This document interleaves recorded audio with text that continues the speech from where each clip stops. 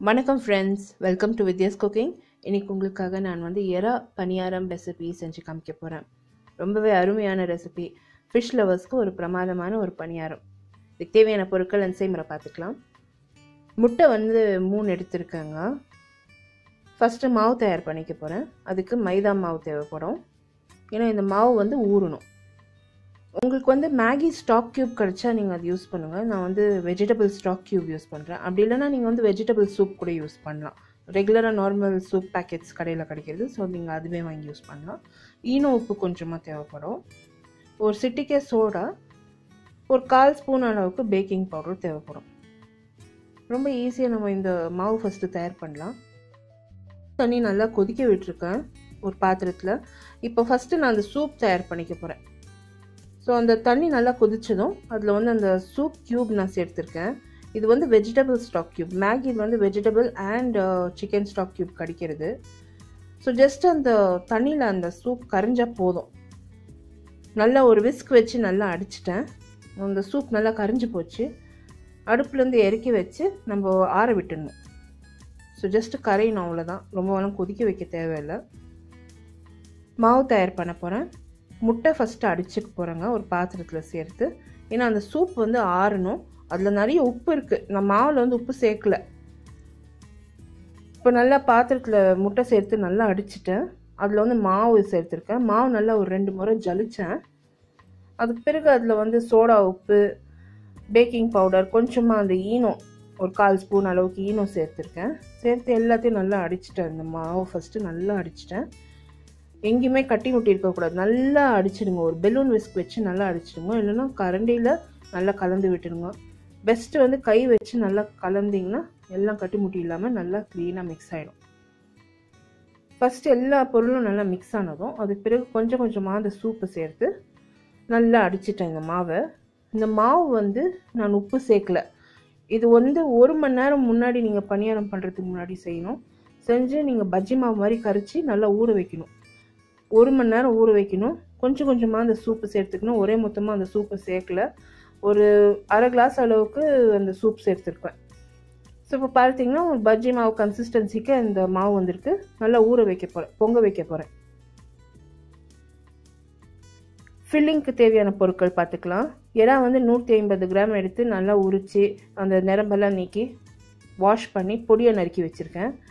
Carrot பொடியாக நறுக்கி வச்சுருக்கேன். கொஞ்சமாக வெங்காயம் பொடியாக நறுக்கி வச்சுருக்கேன். இஞ்சி, பச்சை மிளகா, வெங்காயத்தாள் பொடியாக நறுக்கி வச்சுருக்கேன். மாவு நல்லா பொங்கிடுச்சு. அது ஒரு பவுலில் எடுத்து வச்சுருக்கேன். சில்லி சாஸ், சோயா சாஸ் ரெண்டும் மிக்ஸ் பண்ணி வச்சுருக்கேன். இப்போ நம்ம ஃபில்லிங் தயார் பண்ணிக்கலாம். நீங்கள் சில்லி சாஸ், சோயா சாஸ் இல்லைன்னா கவலைப்படாதீங்க. நீங்கள் ஜஸ்ட் மிளகாத்தூள் சேர்த்துக்கலாம். அப்படி இல்லைன்னா வெறும் அதிகமாக பச்சை மிளகா கூட சேர்த்துக்கலாம் காரத்துக்காக. பட்டர் ஒரு பேனில் சேர்த்து ஃபஸ்ட்டு எல்லா பொருட்களும் ஃப்ரை பண்ண போகிறேன். ஒன்றா சேர்த்துக்கினேன். வெங்காயம், பச்சை மிளகாய், இஞ்சி, வெங்காயத்தாள், ப்ரான்ஸு எல்லாமே ஒன்றா சேர்த்துக்கினேன். கேரட்டு சேர்த்து இந்த ப்ரானை ஜஸ்ட்டு 5 மினிட்ஸ் தான் குக் பண்ணணும். அதுக்கு மேலே நீங்கள் குக் பண்ணிங்கன்னா ப்ரான்ஸ் ரப்பர் மாதிரி ஆகிடும். ஸோ நல்லா ஃப்ரை பண்ண போகிறோம் பட்டரில் ஒரு 5 மினிட்ஸ்க்கு. இதுலேயே அந்த chilli sauce and soya sauce சேர்த்துக்கினேன். கொஞ்சமாக உப்பும் சேர்த்துக்கினேன். சில்லி சாஸ் அண்ட் சோயா சாஸில் உப்பு இருக்குது. ஸோ பார்த்து சேர்த்துக்கோங்க. நம்ம எறா கம்மியாக குவான்டிட்டி யூஸ் பண்ணுறோம். நிறைய உப்பு சேர்க்காதீங்க. ஸோ நிறைய பேர் புதுசாக குக்கிங் பண்ணுறவங்க இந்த விஷயங்கள்லாம் சிலதெல்லாம் ஓவர்லுக் பண்ணுவாங்க. அதிகமாக உப்பு மட்டும் எதுலேயுமே சேர்த்துடாதீங்க. ஏன்னா நான் நிறைய எக்ஸ்பீரியன்ஸ் பண்ணியிருக்கேன். இந்த மாதிரி சில்லி அண்ட் சோயா சாஸ் இருந்து கூட நான் நிறைய உப்பு சேர்த்து குக்கிங்கெல்லாம் நான் கற்றுக்கிறப்போ எனக்கு ரொம்ப ப்ராப்ளம் ஆயிருக்கு. ஸோ ஒரு 5 மினிட்ஸில் அந்த எறா ஃபில்லிங் ரெடி ஆயிடுச்சு. அதை எடுத்து ஒரு பக்கமாக வச்சுருக்கேன்.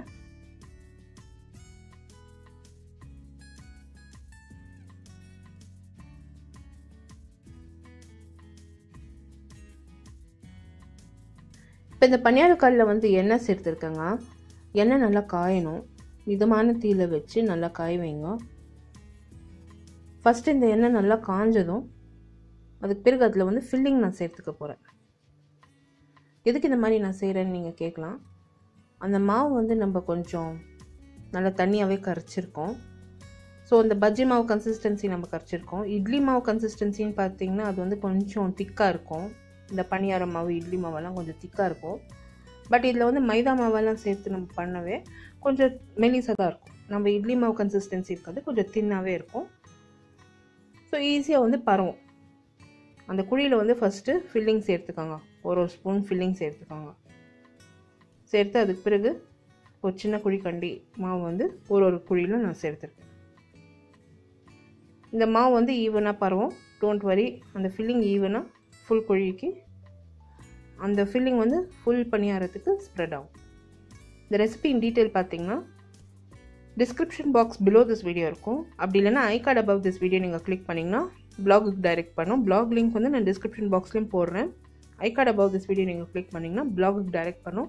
அங்கே இந்த ரெசிபி மட்டும் இல்லைங்க, டிஃப்ரெண்ட் ரெசிபிஸ் அண்ட் ரிவ்யூஸ் கூட போஸ்ட் பண்ணியிருக்கேன். அட் த சேம் டைம் என்னை வந்து இன்ஸ்டாகிராம், ஃபேஸ்புக், ட்விட்டர் எல்லா சோஷியல் மீடியாவில் கூட ஃபாலோ பண்ணுங்கள் ஃபார் ரெகுலர் அப்டேட்ஸ்.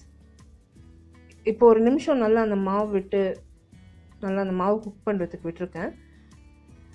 அந்த பணியாரம் திருப்ப முடியுதான்னு பார்க்குறேன். அது திருப்ப முடிஞ்சால் திருப்பி விட்டுட்ருக்கேன்.